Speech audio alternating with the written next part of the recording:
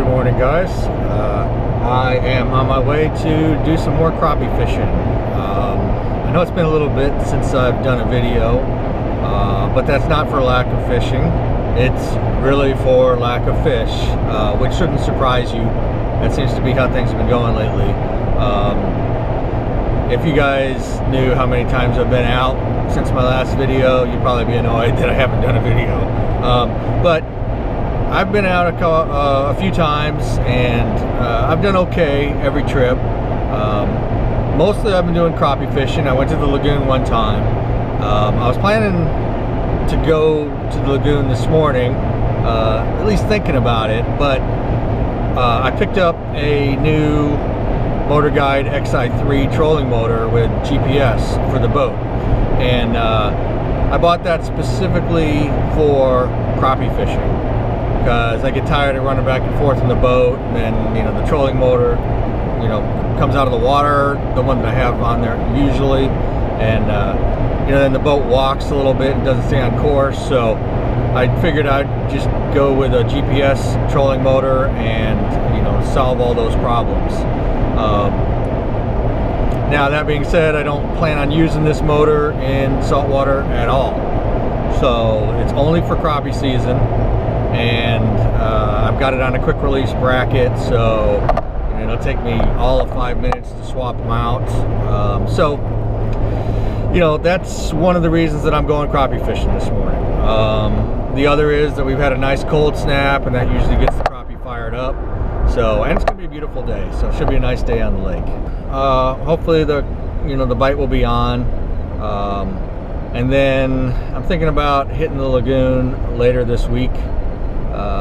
With this cold snap, hopefully it'll help knock down some of the algae, and we might start seeing some improvements. So I will catch you after I get back off the water, and talk to you later.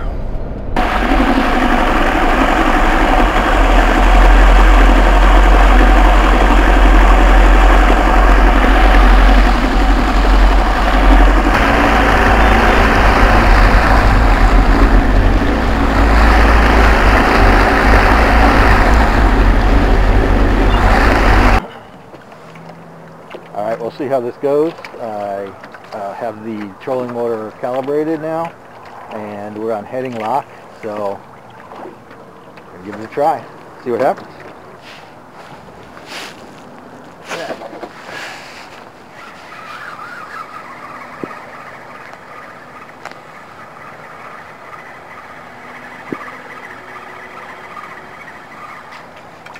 Alright, a little one. Baby. Alright, so I should be starting to get on those fish. Yep, look at that. Right there. Ooh, this feels better. Let's see. Not bad. Alright, so it just occurred to me that it's December now, so it's a new month, so that gives me another chance to win biggest crappie for the month too. So those are other smaller prizes that they have in the Shad and Crappie Derby.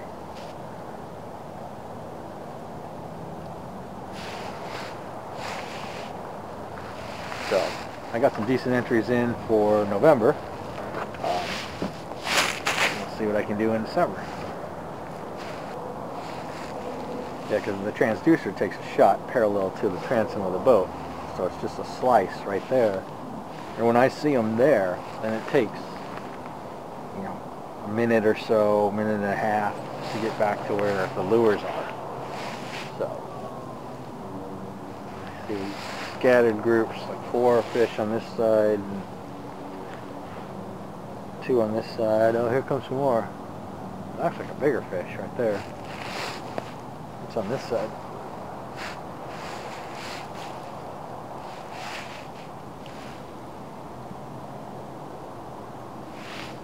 Another one.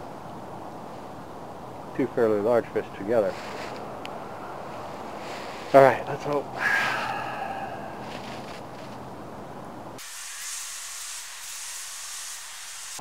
Oh, there we go.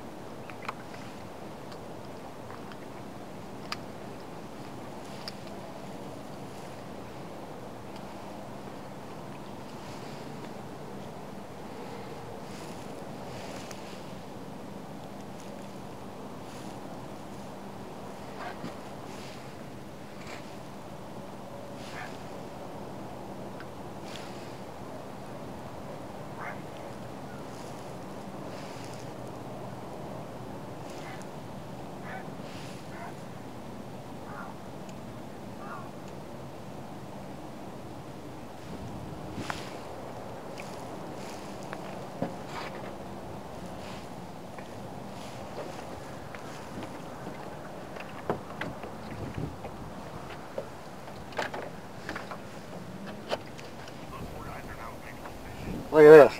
I'm sitting here crappie fishing and watching my buddy Steve and get your fish on at the same time. What's up, Steve?